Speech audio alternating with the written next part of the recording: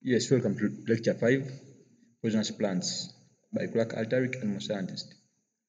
Before we can continue with poisonous plants, we have to know the sources of toxins and poisons just within the farm. Within the farm, we shall see that various plants contain various toxins and they can be poisonous to our animals. Hence, we need to identify them and remove them. We have animals. Animals are also sources of toxins. For example, you can see we have the apitoxin. Apitoxin is mainly is from the bee. Once the bee stings you, it gives you toxin which we call apitoxin. And the apitoxin is made up of various constituents like proteins and enzymes. Then peptides, we have bufagenia and bufotogenin, then bufotoxin. These two are mainly from the toads. The toad produce bufotoxin and the bufagenin. We have bacteria, then bacteria produce various toxins. For example, we can look at Clostridium tetani, then Clostridium botulinum, whereby this cause botulinum in the cause tetanus. These are various toxins produced by the bacteria. We also have anthrax is also produced by the bacteria. The other source of toxins within the farm are the farm wastes. For example, the paints and then the used batteries. And these ones, they are major source of lead toxicity. We have the feeds. For example, hay. If you bale your hay when it contains various toxic plants, for example, the ammonium, if it's dry and then you bale hay containing it can be toxic. And we have seen such cases in horses. We have water. Water could also be a source of toxins and poisons. So once we know the sources of various toxins and poisons within the farm, then we can now go on to talk about the first major source, which is the plants. Well, plants produce various toxins and they constitute a lot of the toxicity and poisoning around the farm. Various plants are toxic and they contain various toxic plants. So we need to know the plant, then we must know the toxin within the plant, then the mode of action of the plant. One of the common plant that is toxic or poisonous within the farm is what we call the yellow oleander. Yellow oleander is just somehow it's an ornamental plant whereby it has yellow flowers. We have yellow oleander has yellow flowers, then there's what we call Nerium oleander. Nerium oleander for it has red flowers. This yellow oleander is always planted because of its beauty around the homesteads, and it's surely poisonous, both the leaves, flowers, and then the seeds. Just 80 grams are enough to cause fatal or death. Yellow oleander is in the family called Apocyanaceae, is the family of yellow oleander, and it contains glycosides as the toxins. These glycosides include the leucosides and the perovskites. The mode of action of this yellow oleander is that it's a cardiac glycoside. What it does, it inhibits the sodium, ions, and potassium pump of the cardiac system of the heart. It inhibits that pump, and in that, most sodium ions will be retained and calcium ions will be increased. This is just a question we call bradycardia. Bradycardia, this is like the heart rate or the way the heart pumps will be slow. The clinical signs and symptoms: once an animal eats yellow oleander, we shall see the slow heart rate, which we have called bradycardia. Then we have the GIT distress, we have leather is just about weakness, then seizures. You can see like the little dose within a pigeon just requires 3 grams for it to die. Then in cats is 2.5. Humans in seeds, once you take 10 grams of the seed, then just know you will die. That's the little dose of yellow oleander, which we call botanically as Levendia perivana. Then the other plant that looks like yellow oleander is Nerium oleander, but for it, the flowers are always red in color. It's in the same family, Apocyanaceae. It's also a cardiac glycoside. The second common plant that is toxic or poisonous within the farm is thorny apple. It's called Datura stramonium and it's in the family of Solanaceae. And in this family of Solanaceae, it contains 3 toxins. We have one is called atropine, hyoscine, then hyoscyamine. This thorny apple is the same family like Atropa belladonna, which is Solanaceae, and it also contains the common toxins, which are alkaloids. This atropine, hyoscine, these are all alkaloids. The toxicity of thorny apple is mostly in carnivorous than herbivorous. Like we see, cats are more cats, dogs, for them they will be highly affected. Less these herbivores like goats and sheep and that's the order or the sequence. This is how the fruit or the plant of the true stramonium looks like. It's surely poisonous. The clinical signs once an animal takes or eats thorn apple, we shall see that is anorexia, depression, polyuria, and tachycardia. All the parts of the plant are toxic. The mode of action of this thorn apple is that it inhibits acetylcholine. So the neurons will not be transmitted because it has inhibited the acetylcholine.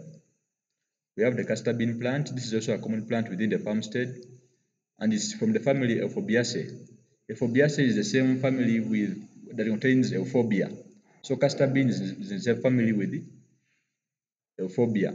The common toxin that is present within the castor bean plant is what we call ricin, and this ricin is always in ricin 1, then ricin 2. The species affected is that all species are affected. The mode of action is that it inhibits the protein synthesis. This is how the plant looks like for castor bean plant. Only 3 seeds are enough to kill a kid.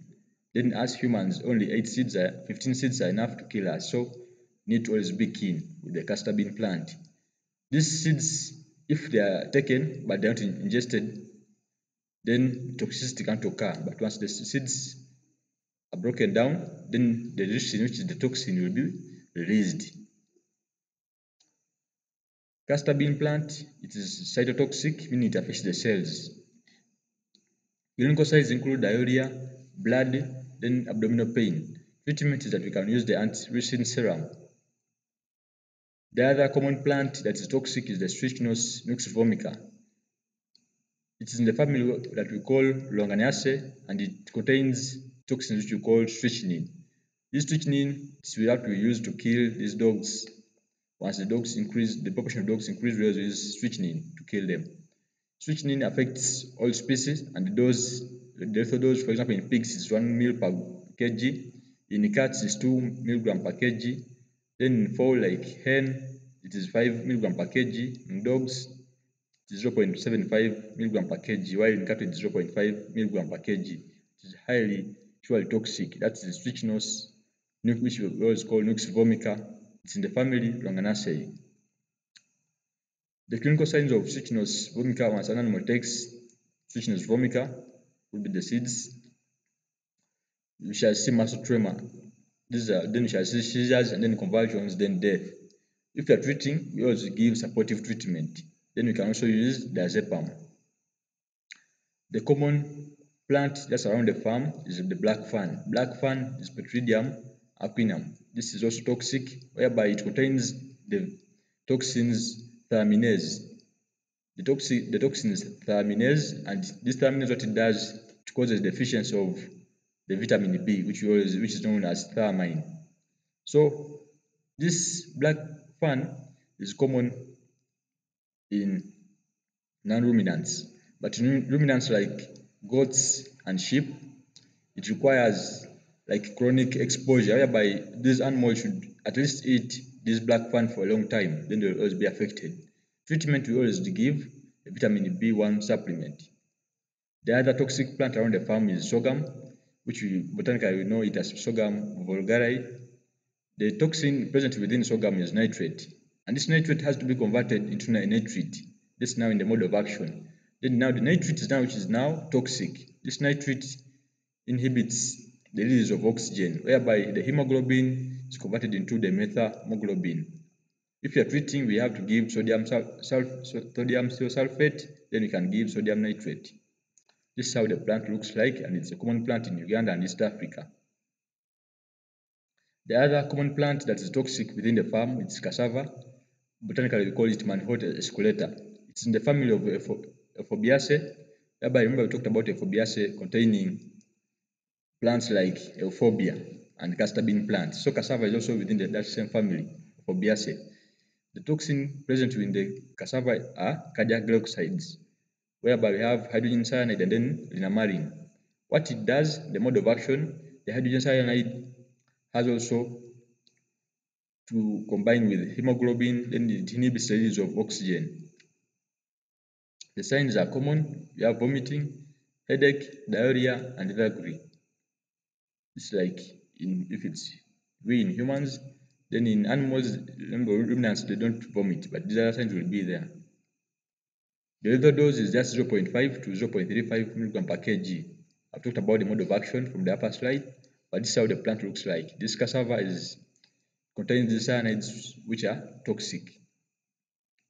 The other plant is stickberry, which is commonly known as Lantana camara.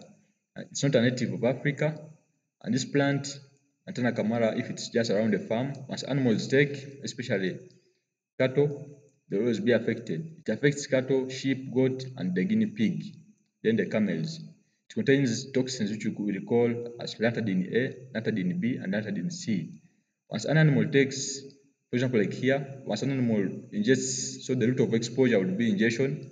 Once the animal ingests this lantana camara leaves, the lantadine A will now go to the liver and cause hepatic effects, whereby the liver will be affected. When the liver is affected, we shall see some signs and symptoms will include jaundice. Jaundice is about yellowing of the tissues. Then we shall have photosensitization. This is a common sign that we always see in animals which have white patches. The photosensitization is just mainly because of the lantadine A. The mode of action is not yet clear for tickberry, but what we know is that lantadine A and lantadine B, they alter the membrane functioning. Yes, they inhibit or they impair the sodium and potassium pump, the biliary cells.